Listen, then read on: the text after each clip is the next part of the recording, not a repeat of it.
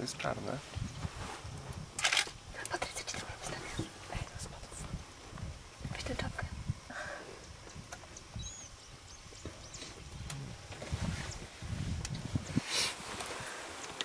Dynia. Kiedyś tutaj Nosorożec. So the female doesn't matter. It's only male matter.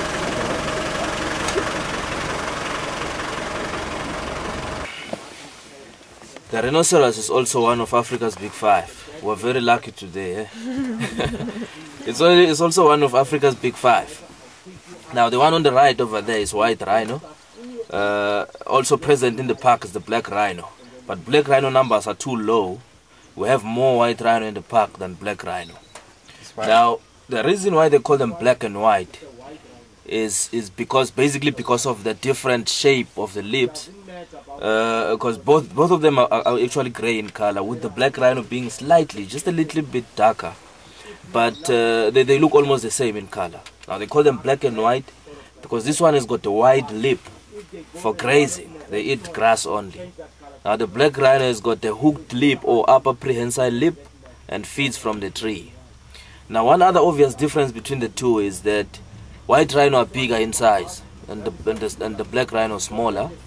Also, white rhino is social. Sometimes you find them in groups, but the black rhino is mainly solitary. And white rhino a bit friendly, black rhino aggressive. The ones that are most likely to charge. Meanwhile, the white rhino is a bit friendly. Now, both of them are territorial. Territorial means that the animal marks its territory. As in the case of rhino, they use urogenital excretions in the form of dung and urine to mark their territory. Mark the territory, actively defend it. That's why, that is how an animal is called territorial. Okay, so that one is white rhino over there. Did you heard why actually, how come to the name white? You know, when Afrikaners were naming the animals in Africa, they name the white one, like we mentioned it, white mouth, which is in Afrikaans wit-mouthed. Oh yeah. But now the English, they couldn't pronounce wit-mouthed, in them was white. So they mix up the names and they put in the books as a white rhino, but it's nothing to do with white. No. It's White. White is a white mouth, wit-mouthed. Powiem wam, o co chodzi. I skąd się wzięła pomyłka? Znaczy nie pomyłka, ale jak on tłumaczył. Macie białego i czarnego nosorożca w tym kraju. Czarny jest mniejszy, bardziej agresywny, ma zaostrzony pysk. Biały, szerszy, większy, tego tutaj widzicie. I skąd się wzięła jego nazwa? Szerokopyszny. Afrykanerzy nazywali zwierzęta w Afryce na początku i nazwali go szerokopysznym, co po Afrikaans brzmi wit-mouthed. Anglicy, którzy pisali w tym czasie książki, nie byli w stanie napisać wit-mouthed, tylko zrobili z niego white, bo jest W na początku.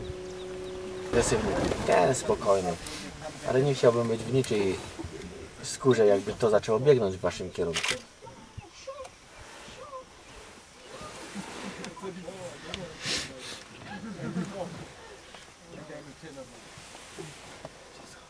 Trafi ważyć w granicach 3 ton.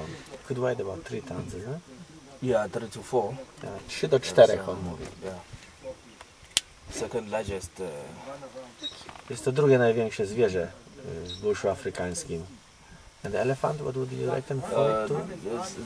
The elephant would weigh something like. Oni myli w buszu. Rhino, they basically most of the time host to different types of parasites. Now, rhino cannot groom like baboons. They cannot remove parasites from each other. Mówi, nosorożce nie mogą usunąć sobie insektów z ciała. Now, they depend on the mud to get rid of the parasite and sort of add a layer of protection on their skin. Now, the color of the soil in a particular area may determine how the rhino may look. As you can see, that one is white rhino, but it looks darker in color. That's mainly because he took a mud bath in dark-colored soil. So eventually he looks a bit darker in color. It has got nothing to do with him being black rhino or otherwise. Bardzo ciekawe, właśnie w zależności w jakim terenie one żyją, nosorożce się kąpią, nie mogą sobie usunąć insektów, tak jak to inne zwierzęta, małpy wydubują sobie insekty z ciała. On, żeby się zabezpieczyć, musi się wykąpać w błocie i w zależności w jakim błocie się kąpie, taki kolor ma. Tak, ten troszeczkę ciemniejszy, nie ma to nic związanego, że to jest czarny czy biały, po prostu kolor ziemi narzuca kolor jego skóry. Wow.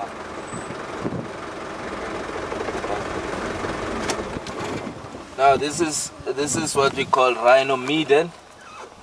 This is how they mark the territories. This also, you can also call it rhino toilet, because this is where the territorial rhino will sort of defecate in the same place for a certain period, depending on the availability of food. This is how they mark their territory. They will like sort of defecate in the same place. Rhino meaden, we also call it rhino toilet. Is there brown birds there, or is there stone on the tree? Why is that? You see there?